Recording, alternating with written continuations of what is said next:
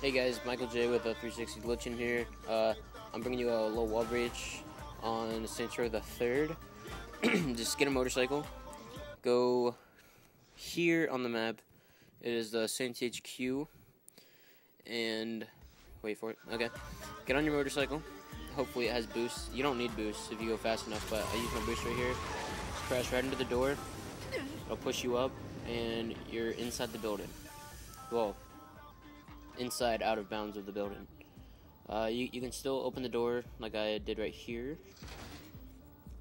I just run around for a little bit, but later if you go by the elevator, you can open it up. You can't do anything though. It's really a pointless glitch because you can't get out of it. You gotta reload the game to like autosave or whatever save you want to load it to get out. But yeah, it's a pretty cool glitch. It was found by me and just thought I'd upload it. Alright, I'm gonna let the video play out.